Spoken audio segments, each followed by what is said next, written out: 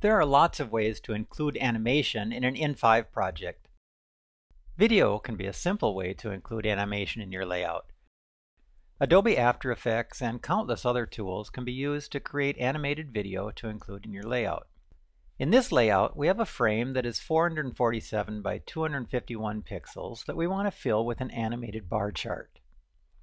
For this type of work, I would go to an After Effects animator and tell them what I want, and tell them that the end result they should send me is an MP4 file that is 447 by 251 pixels.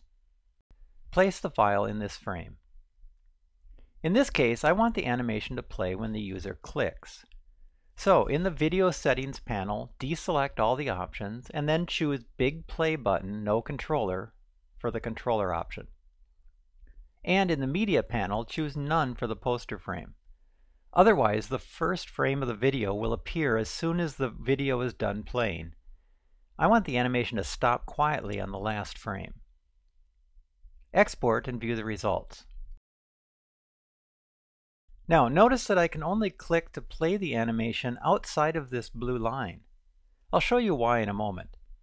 Also, I don't really like this big play button that appears when the video is finished playing. I'd like the animation to look a little less like a video and more integrated into the page design. So, back in InDesign, let's make a couple of changes. First, notice this rectangle with the blue stroke here. This is merely decorative. I just wanted to have an inset frame on the video. But the problem is, anything you place on top of video content becomes a dead zone that prevents you from clicking to play the video underneath. But there's an easy solution to this. First, select the video and remove the controller.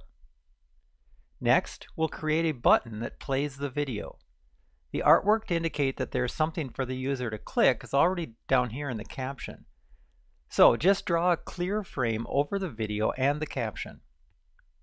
And then in the Buttons and Forms panel, just add a video action that plays the video.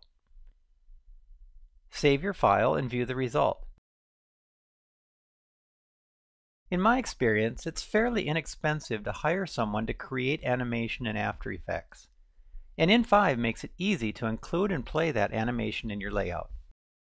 Be sure to check out in5 at in5.us, and if you like this video, be sure to give it a like and subscribe to our channel. Thank you so much for watching.